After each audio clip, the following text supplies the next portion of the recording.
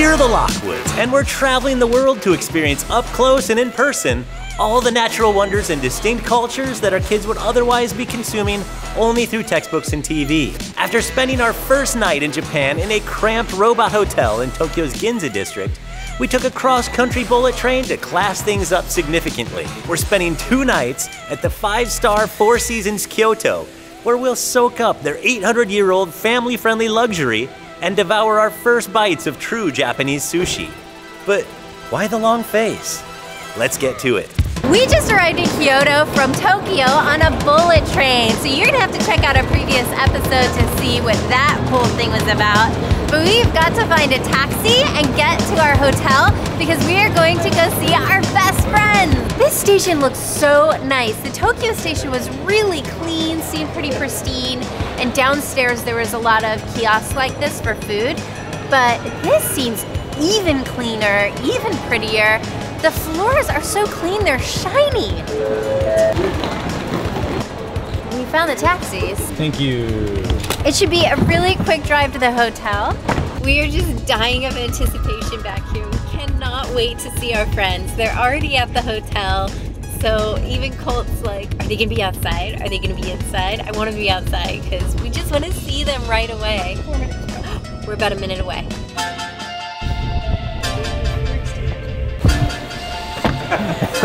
Konnichiwa, Phil. What's up, dude? Oh my god, it's so good to see you in the flesh. Finally! We've been waiting for you guys like for an hour. Hi, how you doing, honey? Hi, good. You guys got your luggage.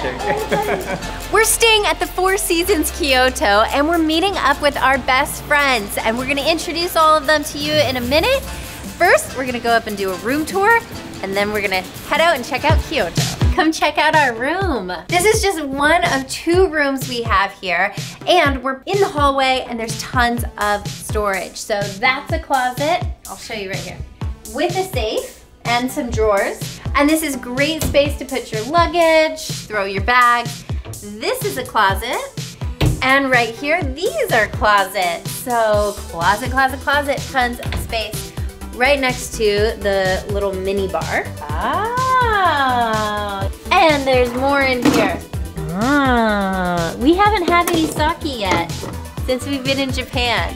I'm sure that's coming soon. Up here, tea and coffee, that's complimentary. Also the water is complimentary. And there's an espresso, which I love, and an electric tea kettle, and you can use it with a traditional tea kettle. We are going to learn the traditional tea serving way tomorrow, and that'll be on our next episode, so subscribe and stay tuned for that. But this room is gorgeous. We have a huge king bed, big TV, desk, and a big living room. This is so different than the other Japanese hotels that we've seen and been to.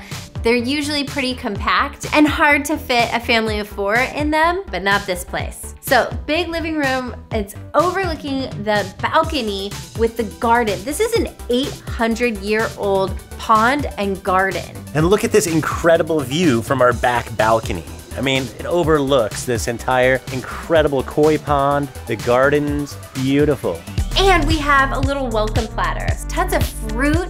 This is awesome. What is this? It could be a kumquat. But yeah, oh my gosh, all this fruit looks really good. This is a lemon. There was a banana, but Phil ate it already. Oh my gosh, look how bright this orange looks. Awesome. And these strawberries. And also the dragon fruit. But that's not all. We also have this edible Zen garden. We have these little pokey sticks because these are matcha chocolate ganache. And I'm gonna try one. Love that green tea flavor. And the ganache, it just kind of melts in your mouth and smooth and easy and so delicious. I kind of want another one right away. I wonder if this is something too. Yeah, it says here it's 70% cacao chocolate. Super good. Wow, that's good. That is delicious. I feel like the theme of the room is what Kyoto is known for, which is being an old traditional style city. And all the woodwork and the Zen garden and even the florals on the walls here, they're just delicately painted, and the wallpaper here, it feels like a paper thin door, but it's wallpaper. Well, let's check out the bathroom. You have a shower over here and a bathtub over here. But if that's not luxurious enough for you, you can turn this into a very large shower, basically a wet room. Watch this.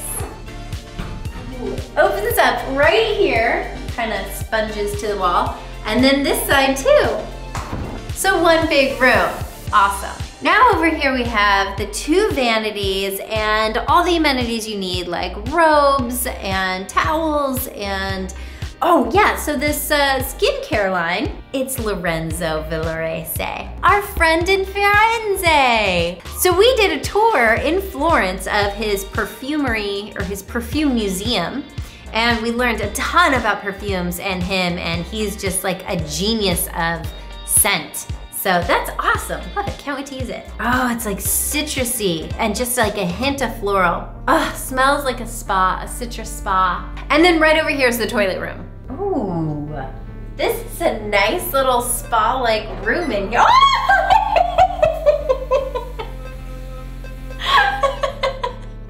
Why did that happen? They should have had this in the robot hotel. I guess there's gotta be a sensor in here, and when you walk in, the toilet opens for you, and it sprays inside a little bit to freshen up the inner bowl. Oh my gosh, that's nuts. And you can see that little button is on. It's heating the seat for you. But this brings us back to the entrance of the room, and there are 2 really cool things I still wanna show you. Right here, this little closet is for laundry. So you throw your clothes in there, you can hang them up, throw them on the floor or the shelf, and press the button over here and press the butler button there. And I did tell you that this was 2 rooms and they're connected right here. These really beautiful doors.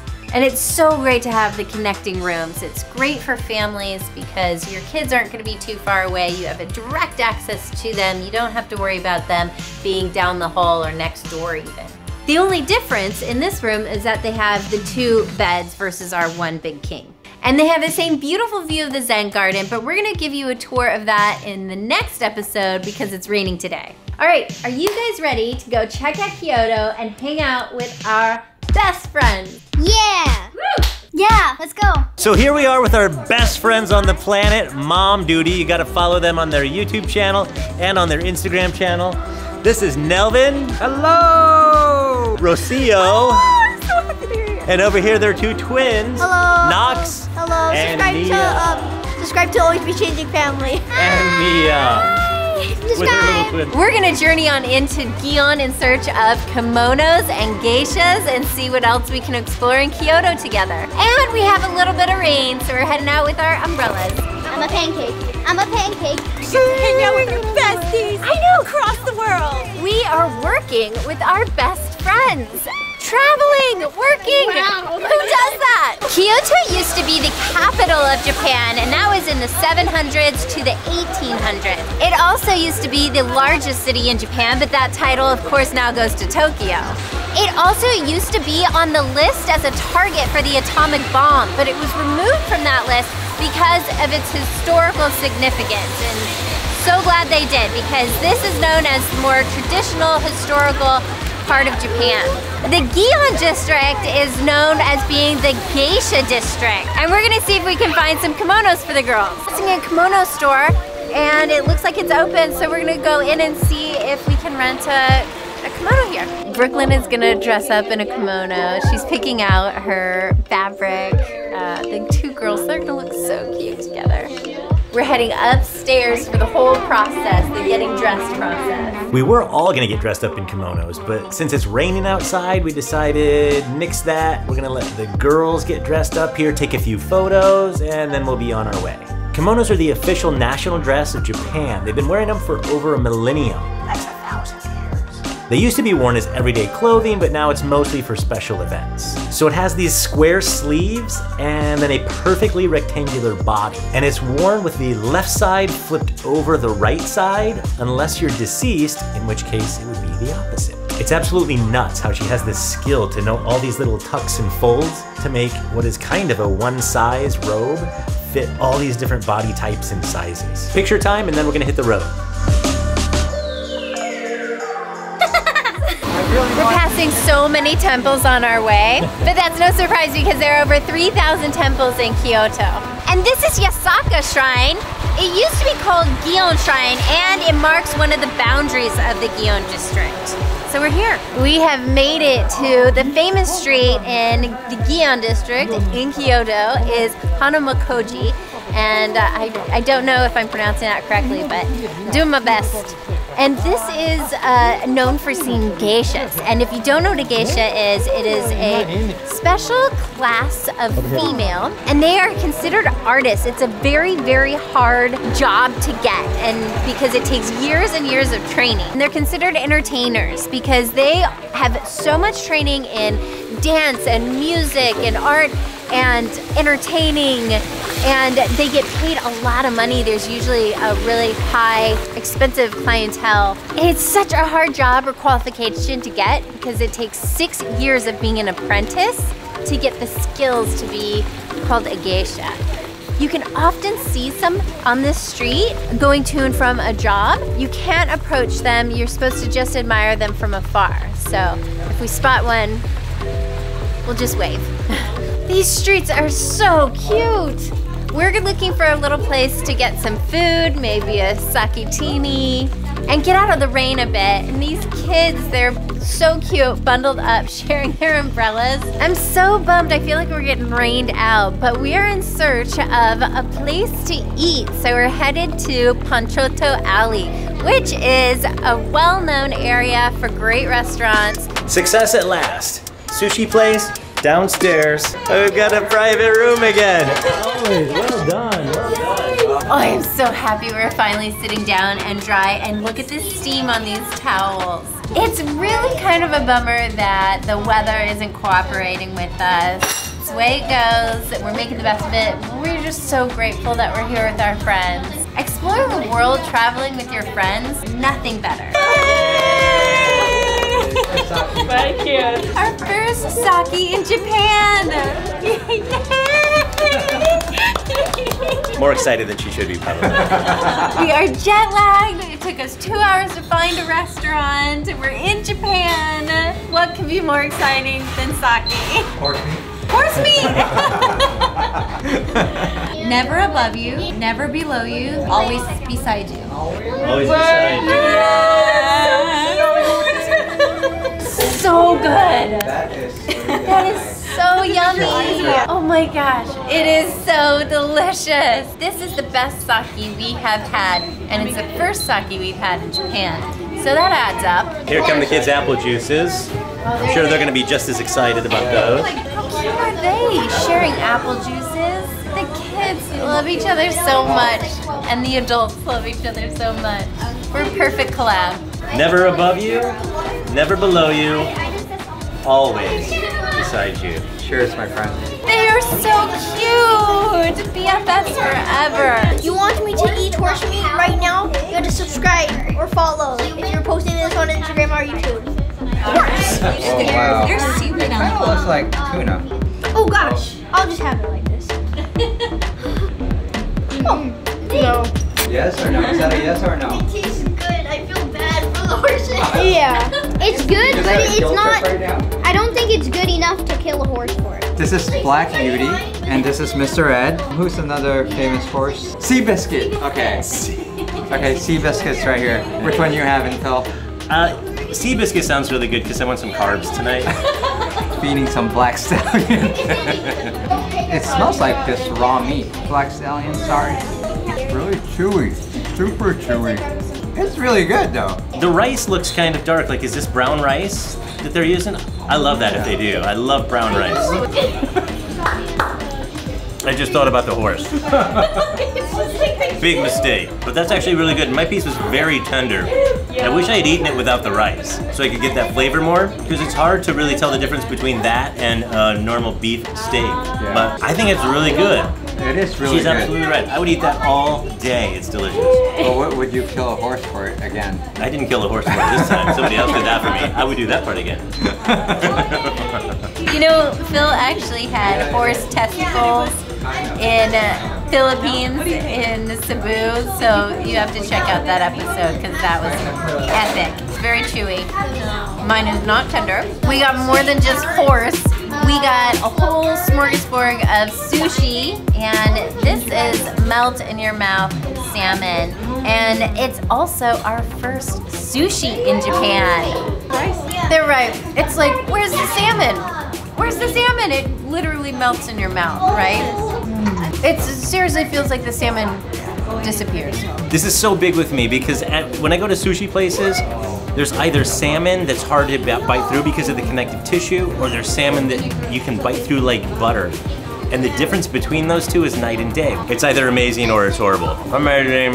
So oily too. Like, Yeah. Wait. Is that just the salmon oil? I have no idea. That is phenomenal salmon. Wow. I feel like I'm literally getting healthier just having that bite of salmon.